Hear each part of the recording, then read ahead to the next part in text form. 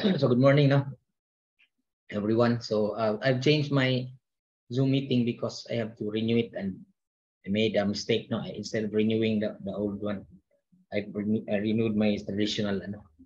Anyway, for the moment, we'll be using this. I think if I can renew this again, this will be our permanent Zoom meeting room. Do I come loud and clear to you? Yes, sir. Am I clear? Yes, yes. Yes, sir. Okay, thank you. No. Today we are going to solve the assignment, and then I'm going to show you another example, of a program in the analytical engine. It's an application called branching. No? Okay. You're doing programming right now, diba? Intro to programming somewhere. Yes, sir. So what language are you using there? May I know? Dev C++. Oh, Dev C++. Okay, good. No? Kasi we will be using C# later, no? So we will not have a hard time, no, explaining. No, I'm not C# but JavaScript. Okay, so we'll not have a hard time explaining the things. Now, all of you are using Dev C++? Because my other class, they are CS students, no? They were using Python, but in terms of the assignment and increment statements, Python and C# are very much the same, no? Okay. So if you log into our Daycare class, okay, there's a solution there. There are 2 worksheets which you can download. No? Okay. The grade computation, you can download this. And then I have a new assignment for you, which I am going to explain shortly. No? And these are the solution for the programming exercises for the analytical engine. Okay. You can download this if you like. Let me just remove my downloads because I have previous downloads.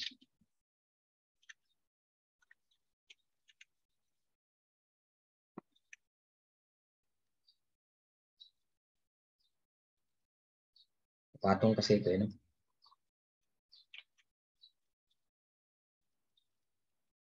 So did you have any difficulty with the program? It's just mostly copy and paste, no? But you have to configure the average properly, no? There's a certain tweak that you need to do. Otherwise, you'll not be able to do it accurately. No? So this is the, have you downloaded this? Okay. Can you see the worksheet clearly on your part? Yes. So this is the 4th factorial program, which we've done before. No, I don't have to explain this again, right? We have the variables 4 to at 0 to 2 being used. No, okay. 0, 0 is our next multiplier. 0, 0, 1 is our standard decrement. It doesn't change. And 0, 0, 2 is where we place our answer. No. So from time to time, 0, 0, 2 will get the partial product. Okay, 4, 12, 24, 24. No? The final partial product is the result. Okay. So previously we have mentioned that computing the sum of the first n numbers or 4 numbers is very much the same, right? Who did this well correctly? Okay. Instead that, what's the main difference between factorial and summation? Anyone? Factorial uses multiplication while summation uses addition. Kasi sino ito? Labrador. Labrador. Tony. No? Okay. Very good. No? However, you can just change all the multiplication to summation here, right? Because the first one is critical. The first one is set to is used to set the first partial product. So you cannot do away with this. If you change this to plus, the first partial sum will be 5, which is wrong, right? Do you follow? So until when will you change? Until the succeeding multiplications. Okay? Do you follow? X here no, it stands for multiplication. Do you follow? So madali, it's easy, no? Anyway, this is the answer I've given. And then let's trace this, no? Find out the difference, okay? So tatlo lang naman, no? There are only 3 variables being used. The next addend, the decrement, and the partial sum. The next addend is 4. The decrement will always be 1, and the partial sum initially is 1. Okay? Any questions so far? This multiplication is used to set up the first value, no? In this case, the first partial sum. So times L002, what's L002 here? Anyone? 1. L00? 4. 4, no? I hope it's clear. 1 times 4, 4, and we set it at S002 is 4. So that's the first partial sum. Okay. What is the first minus? This is used to compute the next addend. But the first addend is 4. After 4, we will have 3. And then after 3, we will have 2. And finally, we'll have 1. Diba? So to get 3 out of 4, we have to subtract it by 1. Okay? L00 is 4 and L001 is 1. 4 minus 1 is 3. So that's how we get 3. And we store it to 000. So we now have the next addend as 3.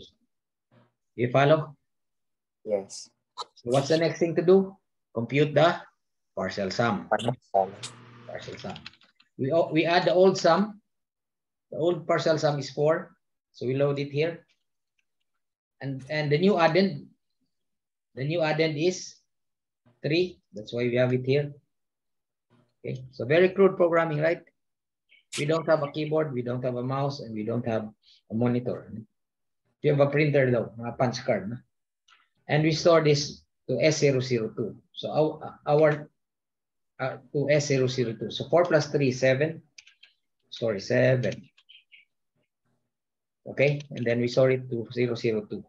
Okay, follow. That's now our next partial sum. Our final partial sum, remember, will be 10 by 11. Kasi 7 plus 2, 9, no? And then plus 1, it will be 10, okay? The next step is compute the next addend again. How do we do that? We subtract 1 from 3. So this is 3 because it's 0. And this is 1. 3 minus 2 is 1. Alright, 3 minus 1 is 2. Sorry. 3 minus 1 is 2. And we store it here because this is the place for the next addend. And then we repeat the process, compute the next partial sum. 002 is 7 plus 00, which is now 2. So this is 9. And we store it here as indicated by S002. You see our final answer will be in S002. We compute again the next addend. Okay. P minus L002. 1. 2 minus 1 is 1. Okay. And we store it here. And then we compute the final sum, partial sum. L002 is 9. Let me just go this quickly now. And the next addend is now 1. So this will be 10. And we'll store it here. Okay. And we will have a PBH. What's a PBH? P means print, which means that the egress axis, its final value will be printed into the last punch card so that the answer will be there. Okay. And then B will ring a bell and H will halt the machine. Okay. Any questions? Sir, the card before print, sir, ba yung S002, necessary pa ba siya, sir, or hindi na? Kasi ang i-print lang, di ba, is the egress axis. Pwede na wala ito, no? They follow. But the main reason why we're doing this is because when we convert this into an average with loop, kailangan ito during the repetition. Tama. Do you follow? Kasi sa part na siya ng loop and it's included to be in the repetition. No? That's the only main reason. But if you didn't have this, it's all right. Okay, any other questions? Kasi without loop naman eh. Now we'll go to the average of the first three numbers. Bakit 3? Bakit hindi 4? So that it will take us lesser time to trace. No? What's the difference between averaging and sum? Merong last operation, which is divide with the number of values or the number of addends. Very So good. if we add 3 numbers, divide by 3. Okay. Let's look at the sum here. Nandito yung number of addends initially, right? Diba, Tony? The number of addends is initially here. Can we use the final answer to divide? Use the final sum to be divided by this. So If- number is 0, 0, 0. Kaya nga, itong 4 man, nandito siya, di ba? So, i-divide na lang natin yung sum. Pagdating dito sa dulo, i-divide natin yung 4. by 4. Can we say divided by whatever partial sum, L002 divided by L000 at the bottom. Lagyan natin dito. Okay, can we do this like that? Kailangan siya ng additional Divide, ano yan? Divide, sorry. Bakit ayaw mag-ano yung aking divide? Magka-problema yung aking keyboard. Ayaw. Ayan. Yan na lang. Lagyan natin ng divide. L002 and L00. ay 1 ang L00, sir. Yeah, that's the whole problem. So That's the main problem. Why? Because that value changed. No, it was 4 originally, but it was destroyed along the process. Do you follow? Which means we cannot use this. Di ba? Because it was corrupted during the process. No, so hindi na pwede. So we delete this first, and then what? So what do? We copy this. Do we copy this to a different location, to a different variable, so that it remains untouched? For example, we can copy it here. Do you follow? So variable 3, we copy it there later. Actually, you can also add another N0033. Okay.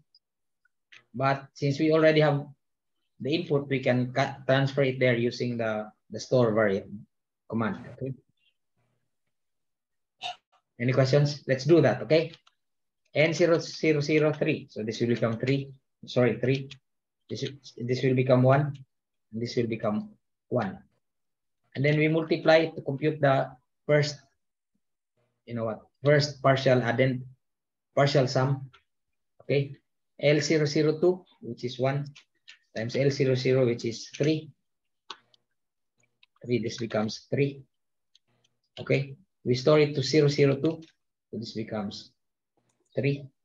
Okay. At the same time, we will store it to S003 here.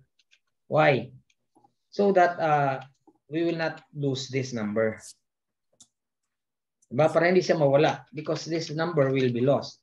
The partial sum will also be lost. So this will be fixed here. You can do it anyway, no? Someone emailed me regarding what if the program that he will write will be different from my answer. It doesn't matter as long as it's correct, right? Because programs are not always the same. In fact, programming is an art, okay? So it depends on the programmer's preference, what is going to be done first. You follow? In this case, it doesn't matter if you use S003 before using S002, right? Diba? Hindi naman mag-matter. It's still correct. But of course, there are limitations, like you cannot do the times before the S or before the minus. Okay, so anyway, I'm going to check your programs roughly individually, no? So I'll get to check the logic. Okay. So somebody is also doing Python, no? Sila Tony, Python. Yes po. Who's your teacher in Python? Sir Banawan. Okay. Sa Dev C++, who's teaching there? May I know? Anyone?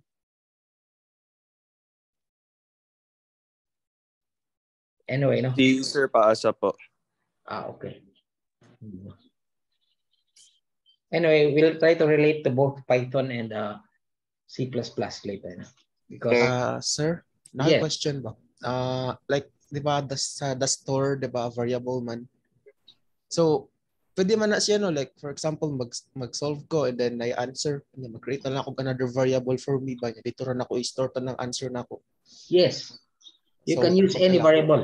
Like here, instead of using 3, you can use 4. Oh, okay. Because And last, sir, sa L002, L000, kay pwede ko mag-add up another L, so like tulo na sila or like duha na sila taban. why do you need to have that L?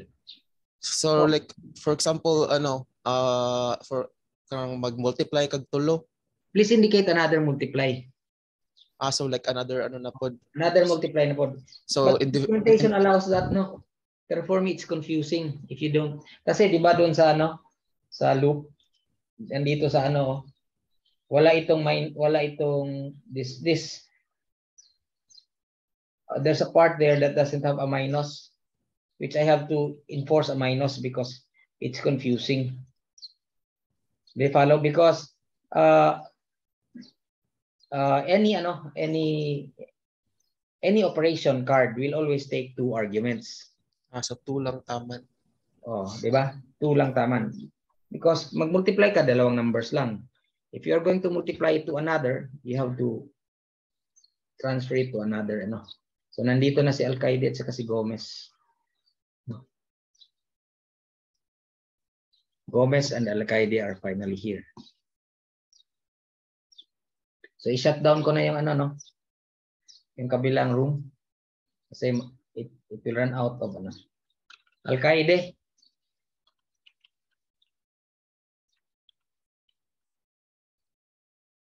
Angelo Gomez. So I'll have to shut down the other room because it's occupying space. Nandito, no? Pag-end na eh. Okay. Wala nang tao dito.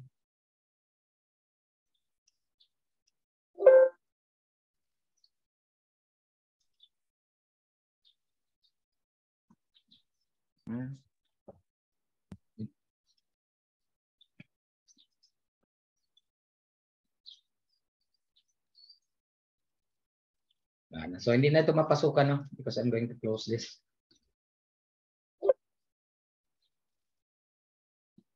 Okay.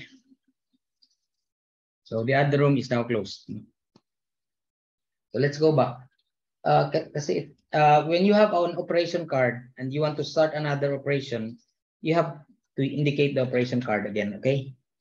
Because there are only 2 parameters. In this case, this is not an operation card, right? Because this is only a store. You follow? This is an operation card, so it has to be followed with 2 L's. Okay? Sir, sa kaning sa store, walang S002, S003. So like, pwede po siya mahimog tulo or upat. Oh, it doesn't matter anymore for the store because the store does not load a parameter. Okay. It only transfers. Pero pag load, usually, dalawa lang yan. There's only 2 of them. Do you follow? Because when you say times, what's multiplied are the 2 loads after the times. Okay? You do not follow an operation card with a store, right? AJ? Sir?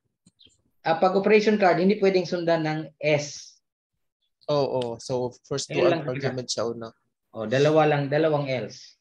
whether it's times, minus, plus, or divide. Okay? I hope everyone follows, no? Nandito na si Alcaide, no? I'm sorry, na-late ko na accept. Next time, I'm going to off the waiting room, no? I haven't set it off because I've set that it's the default value when you change to a new subscription. Okay?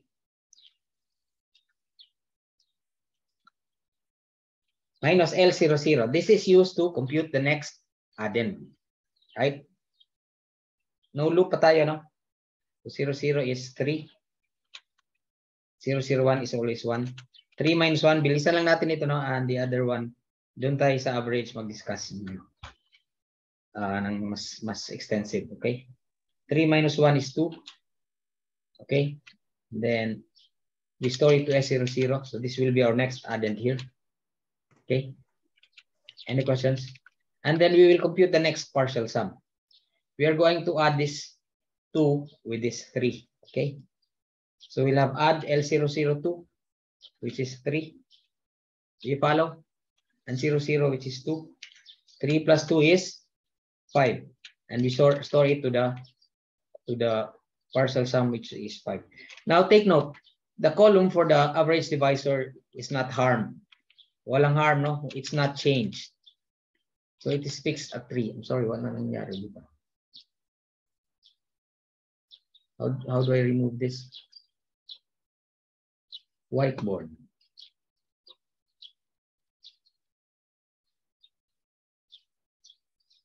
So, stop share ko muna, no? Share again. Ano wala? I made an error in using my mouse, no? So, this is always a 3 because there's no store involving variable 3. Walang S that will involve variable 3. Okay? Any questions? And then we compute the next partial addend as addend again. L00, this is 2. So this L00 will become a 1. L001 is still a 1. No, it doesn't change. Okay, 1 minus 1. No, mali tayo, no? L00 is 2. 2, right? Yes, sir. Tama po. So, 2 minus 1 is 1. And we'll store it here, so this becomes a 2. Okay? And then we do a plus to compute the partial sum. 002. 1 po. Yung the store po, sir, 1 po yung... Ay, sorry. Once. Thank you, no? I'm lost. 1 dapat because it was previously 2. Thank you, no? Please interrupt me, no, if I make a mistake.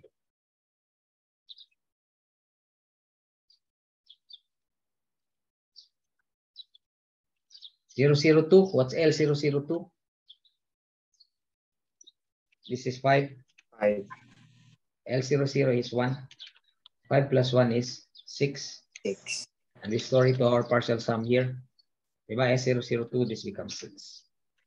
Okay. So, ito na ngayon yung ano. We are going to divide 6 by 3. So, we load L002, which is 6, and load L003, and it was not harmed. We know that it's still 3. Do you follow? It didn't change. So, we have 6 divided by 3 is 2. Okay, and then you store it here just for storing it as a partial sum. Anyway, it's the average, no? Also, and then we do a PBH. The S002 here is unnecessary because what's printed is the last x-axis, and we do a print, so it's punch, and we do a bell and a hole. Okay. Any questions?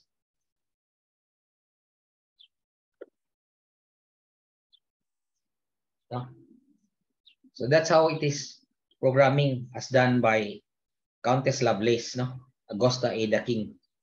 Meron siyang worksheet, but unfortunately, her worksheet is so much mess. It's a mess, no? It's only it's designed for mathematicians, okay, of that time, no?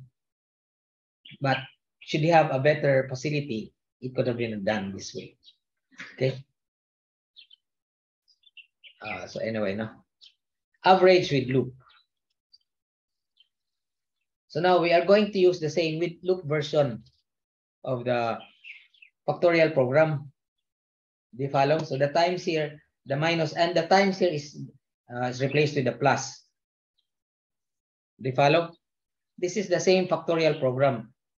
Instead of computing the partial product, we compute the partial time sum every time. Do you follow? And then, like the no loop version, we will store the final divisor on a temporary variable which is not changed. No? Do you follow?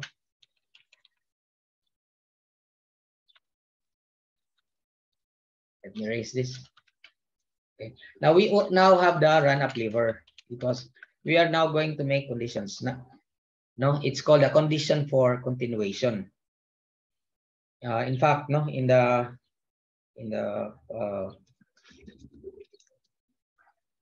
analytical engine, loop conditions are always loop conditions. Are condition for continuation. Now in another computer in the IAS, wala ring loop for continuation but only loop for termination. No, that's why we will discuss also looping techniques, which will be useful for you in your other programming languages. Okay, so imagine this is like the factorial program with loop, no? But there's a slight change because the plus, the times here is now replaced by a plus. Okay, any questions? So it's the same. We store the next addend here, the decrement, the partial sum. Okay, we multiply to set up the first addend and the first sum.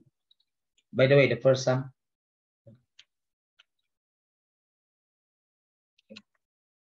And wala ito, no? This is wrong, no? Kasi we stored it to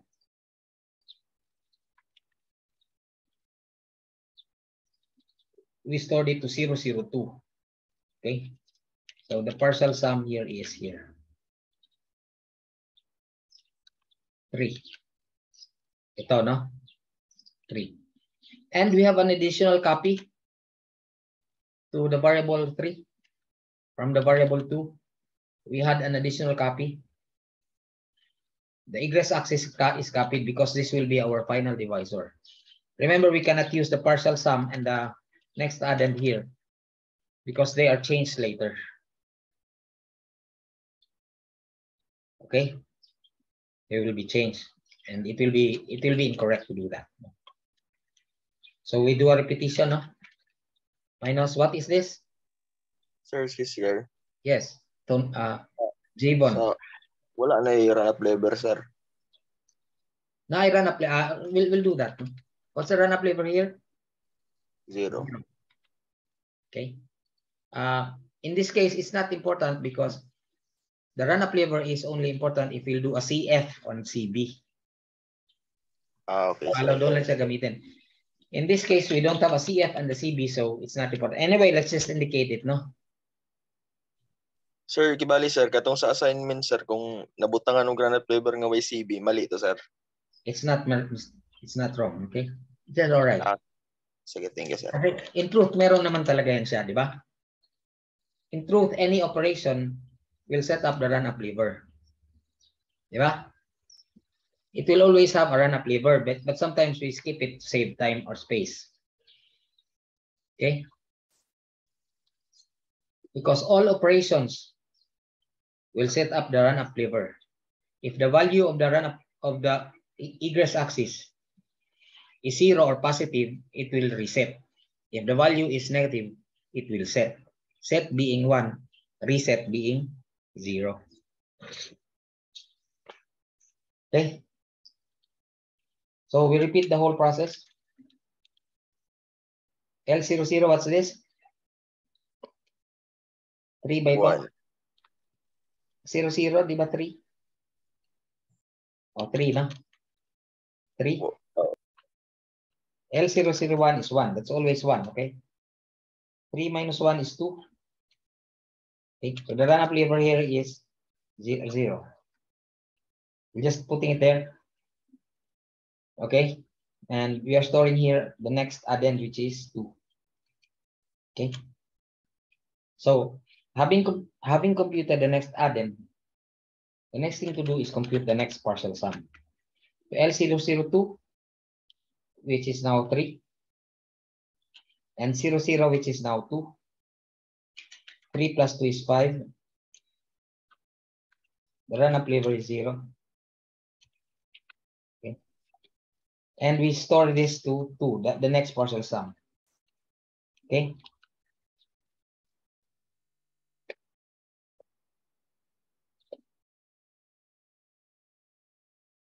Si Alcaide, nandito na, no? Alcaide, are you there? Kindly chat. Bakit din siya maka-chat? Here. Yeah. You're here, no?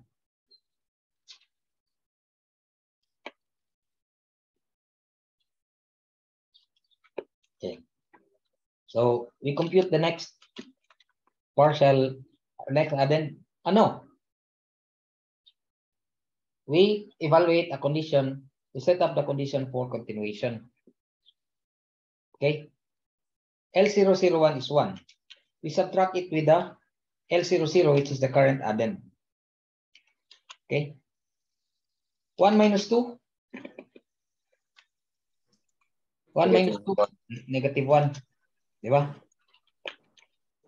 So, this will be 1.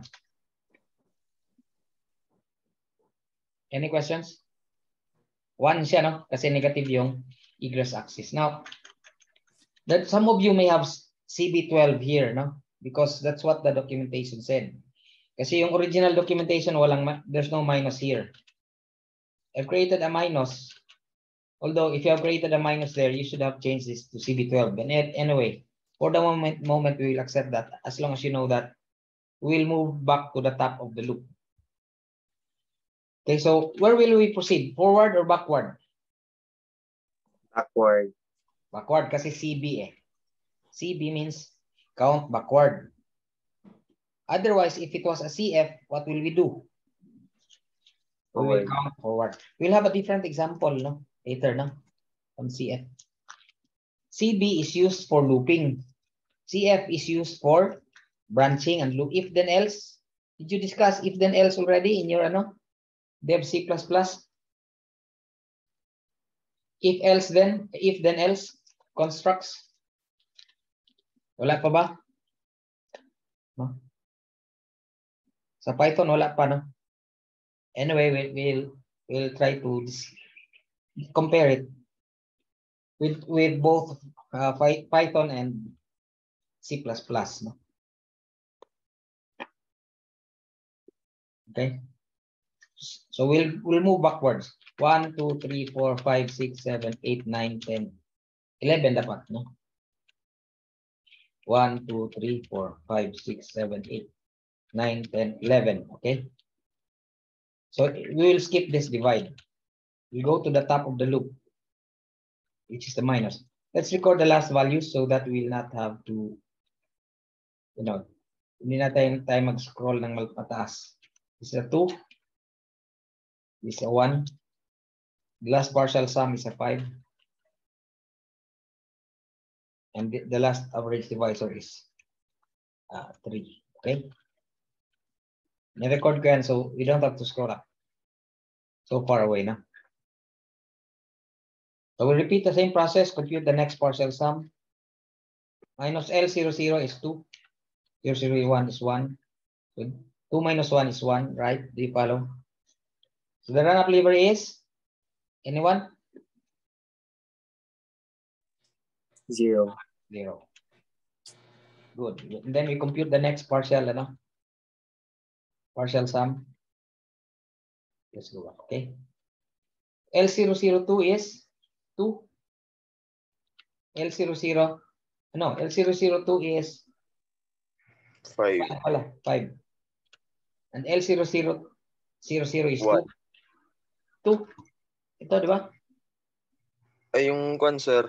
Yung sa L001 dito sa number 35, 1 yung value niya, sir. Hindi mo nalagay. Ito. O, ang answer niya, sir, ka sa egress AX. Ito. Di ba, Dapat i-save siya sa ST000. 0, sir. Ito ang hindi ko nalagay. S000. Di ba? Oo, sir. 1 S0. dapat. So, mali yung aking ano. Mali yung 39 mo, sir. Dapat 1 yan. 1 ito, okay. Tama, kasi mali yung ano. Dapat naka plus 3 na tayo, di ba? Naka plus 2 na tayo, right? Yeah. Naka plus 2 na ba tayo? Sa past. Naka plus 2 na tayo dito. So, dapat plus 1 na ngayon. 5 plus 1 is 6. We'll store it at let's thank you, no? So this will now become 6. Do you follow? Okay. 5 plus 1 is 6. The egress access is 0. Sorry. Okay, are we correct now? So, unstable yung aking ano na. It always happens, no? Becomes unstable. So anyway, if I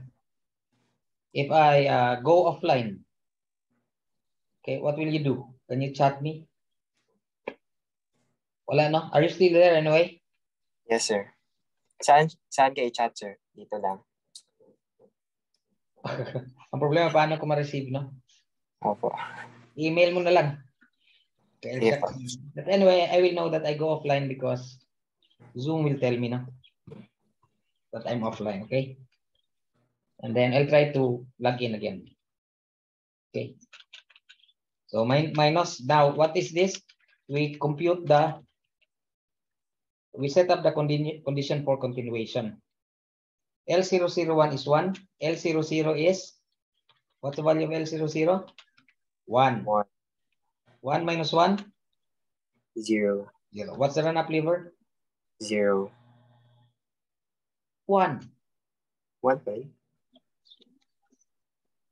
Kasi 0. 0 na, sir. Kaya 0 positive na siya. man. Tama, 0 na siya. Okay. I'm lost. Kasi kanina negative 1 siya dito. Ngayon 0 na siya. So when you do a CV, where will we go? Will we go backwards or forward?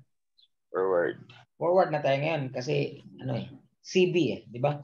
So since it's 0, we will not do with the CB. So we'll do a divide. This will divide the final sum, which is 002 is now 6. Okay, L03 remain 3. Diba? It was unharmed. And then this becomes 2, which is the result. And we store it to our here as 2. And then we do a PBH. Do you follow? So the result is 2. That's the average of the first 3 numbers. Okay? So if you study the factorial program, you should have no problem there. No? But programs are not always the same.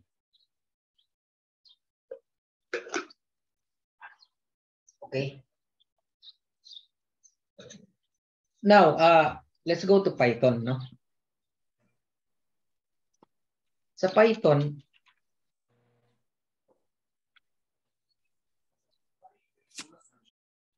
meron kasing if-else statement.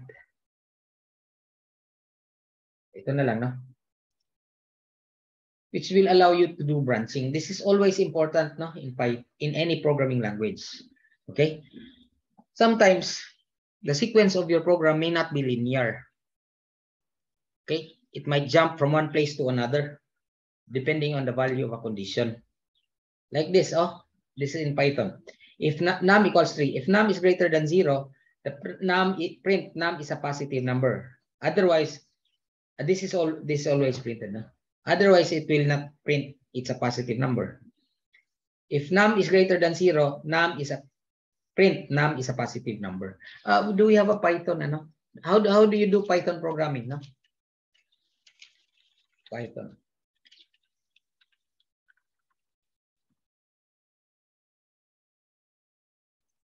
Meron dito, merong Python interpreter.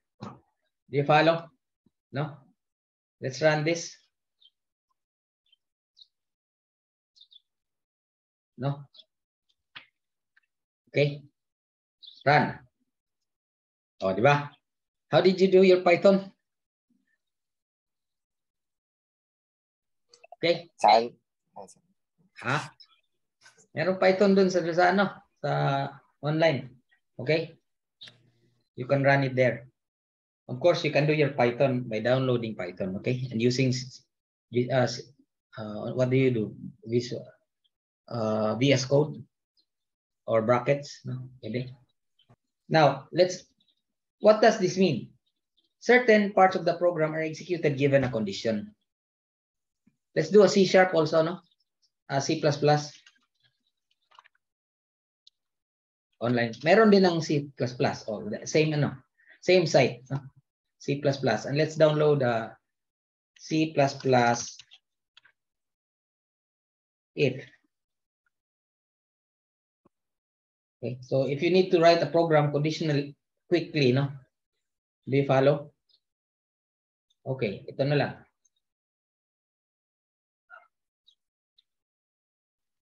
You don't need dev C++. You can use this.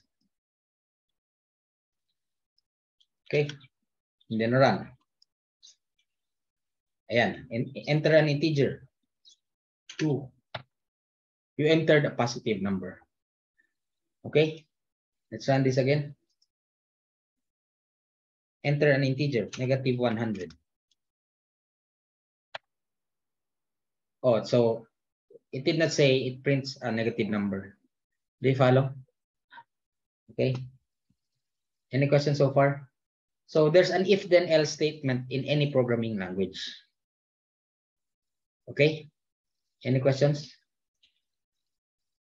Now, how is it done in the analytical engine?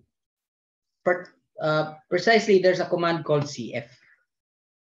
Count forward. Okay. I have an example here for grade computation. Anyway, before I go there, no, your next assignment, which will be on Monday, no, is this. You have a Fahrenheit to Celsius program, right? Yes, sir. You extend this to output 1 if the resulting temperature is equal or above 37.5. No? What is 37.5? It's the fever limit, no? If people go 37.5 and above Celsius of temperature, no, you're considered having fever. Diba? Otherwise, you're just normal, okay?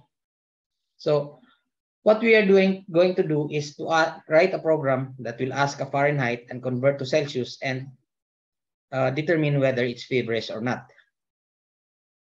Do you follow? Okay. So ide.gorm.io. Is that good? What is that Python? For Python, sir. Maganda siya for collaboration. Okay. It's like it's like GitHub. My Python din doon, di ba? Let's try this. Let's not spend so much time. Let's take a look. Okay. Kailangan mo pala ng account. Okay. So that's our main issue here. We would like to demonstrate if the analytical engine can do an if then else like any programming language. No? Fortunately, remember, no, this is a very old computer, 1637. It already has the features most common to a modern programming language. Diba? So that means that that shows the importance of the invention of Charles Babbage. Diba? Ibig sabihin, na-invento niya 1637 pa. No? He has already invented this. Okay? So, to demonstrate, I have prepared a program called Grade Computation in the Analytical Engine. Can you open this? Okay.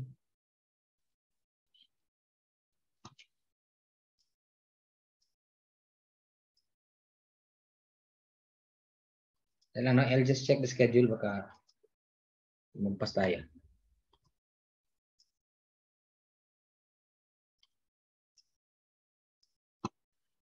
$10.50. Mayroon pa tayong 30 minutes, okay? Enough time to discuss this, okay?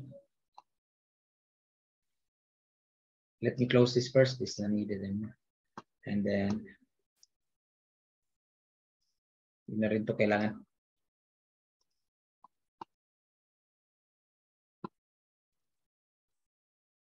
Downloads. Ito na. You know the grade computation formula, right? Everyone? Saan yung aking, di ba ko nawawala? Ma-open siya. Okay. If you take an exam, given a certain number of items, how do you compute your grade? There's the formula there, no? Score over items times 100 minus base plus base. Quantity 100 minus base plus base. Score is what you get. I is the number of items given. What is a base? Base is the smallest grade possible. No? In our case, we are using 40 base. So therefore, the lowest grade, if you get a 0, your equivalent grade is a 40. Okay? In a zero base computation, no, the lowest grade is 0. So it's very difficult to pass if you have zero base computations. Now, in our case, we are using 40 base. So this is a grade computation program that will compute the grade from the score and determine whether the resulting grade is passing or not. Diba? Katulad sa C#, if G is greater than or equal to 75, print F, you have passed, else, print F, you have failed. Diba? Ganon. Okay? Do you follow? How do we do that in the analytical engine? So basically, we're going to do the same thing. Start with using variables. Okay? So 0, 0, 0. Let me remove the trace. By the way, it is said that the analytical engine can handle decimal numbers. No?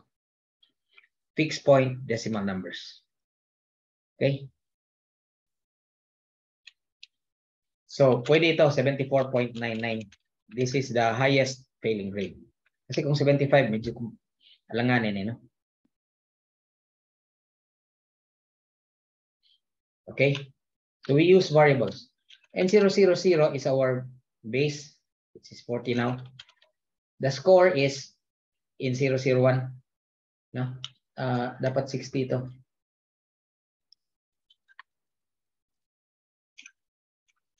Okay. Di follow, can you correct that? I'll correct that anyway. No?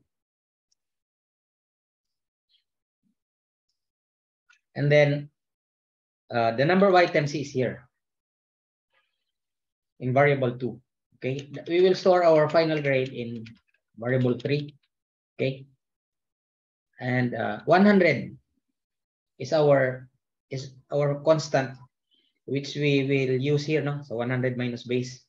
Because although this will not change, no, but the items kasi may change, diba? Pwede 120, pwede 80, but this is fixed at 100. Do you follow? Okay, and then we will store variable 5 as passing. Passing means 1.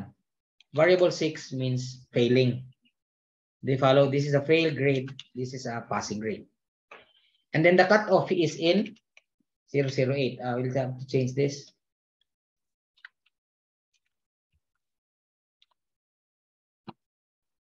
Okay, do you follow? Any questions so far? Okay. So the first thing to do is we're going to divide the score by the items. So L001, what is this? The score is 60. Divided by the number of items, which is 100. Divide this. 0.6, no? So the run-up lever, we can skip that for the moment. No? And we'll store that, the S03 to here, no? 0.6. Do you follow? And then we will minus the base from 100. Okay, that's why we have L004. This 100. The base is 40. 100 minus 40, this is 60. 60. You follow? 60, and we store this to S007. So this is now 60. It's a temporary variable. Okay. Okay, and now the 60 and the 6 will multiply because core over items times 100 minus base, quantity 100 minus base. Okay, times L003. What's this? 0.6. And the 60. Okay, what's the result? 0.36. 0.30. Oh, 36 lang. It's not 0.36. Okay, and we store it to 003, which is our partial grade. We have 36. Okay, what will we do with 36? We add it to the base. Okay, 00 is our base, which is 40, and 003 now is 36, and we add 76. Do you follow? Mali pong column. Any questions? So the equivalent grade is 76. Is this passing or failing? Passing, sir. Passing. Passing. So the technique is usually during that time, kasi limited yung instruction set, is to assume that it's failing. And then if it's not below 75, then we correct the assumption from failing to passing. Do you follow? How do we do that? First, we assume it's failing. Times 006. 006 is a 0. And 005 is a 1, right? We multiply them. This becomes a 0. Right? And we store it to S009 dito. S009 is a 0. Do you follow? We assume it's a failing. But if the grade is above 75, we'll change it to passing. Okay? That's the technique there. We have no other way kasi walang straight if then else statement. But we can already manipulate it using the minus and CF, no? Here's how it's done, no? The condition. Ang condition na ito is if grade is greater than or equal to 75. Or rather, if grade is greater than 74.99. Do you follow? We do a minus. L008 is our cutoff of 74.99. You don't have to scroll, no? And our final grade is L003. Ito pala dito, no? 76. Ikutan natin, no? 76. Okay? We minus. Okay? 74.99 minus 76. So this is 1. What's the run-up lever here? 1. 1. So the next command is CF. Will we move forward or skip? We will move forward. Move forward tayo, no? We'll move forward 4 times. Why? Because the run-up lever is set. So saan siya pupunta? Dito sa 4, no? L005, what is 5? We are going to change it to passing. Do you follow? L005 is 1, L005 is 1. 1 times 1 is 1, and we store it to S009, which is our result. So now we have corrected it from 0 to 1. I'm sorry. 1. 0 to 1, okay? So we assume it's failing. We are wrong. We have to change it to 1. That's the logic behind. Now remember, no? If this were 76 is passing, right? If this were 73, what will happen? This is 1, this is a 0, right? Will we skip 4 times? No. We will just PBH, which means that we will just output a 0, which means it's really failing because it's below 74.99. Did you get my point? Everyone? Yes. So what is CB used for? Evaluating conditions for continuation in loops. What is CF used for? Evaluating conditions during branching, no? If then else. Kaya lang mahaba. It's a much longer version because you do have to do some tweaking, like assuming a wrong value and then correcting it later. but it follows the same logic. So the analytical engine can do all the looping and branching that a modern C++ program can do. Do you follow? Or a modern Python can do. Any questions so far? So you have your assignment now. So it's like that. Do you understand your assignment now? Ito? Yes, sir. Ha? Halong, it's just like grade computation, but instead of passing or failing, we'll tell you kung may lagnat o wala. Do you follow? Same logic. Okay. This is due on Monday. Now, by the way, sometime next week or the third week, depending on the schedule, I think I'm going to go on a medical leave. I'm being checked once a year, even twice a year, by my doctors. Okay, I will inform you. I've arranged with our chairman, and he doesn't recommend having a substitute. So what he recommends is for me to give you activities. Okay, I may try to render one meeting in just 1 week, but you will not be left over, Anyway, if somebody will take over, I will inform you, So any questions so far? Everyone? So I will introduce a new topic next meeting. Okay? So it's enough for now, okay? See you next time. Bye, everyone. Thanks for Bye, coming. sir. Thank you, Thanks. sir. I'll upload the Thank you, recording. sir. Bye po. sir. Thank you, sir. Bye, everyone. Yes, sir. Thank you, sir. Thank you.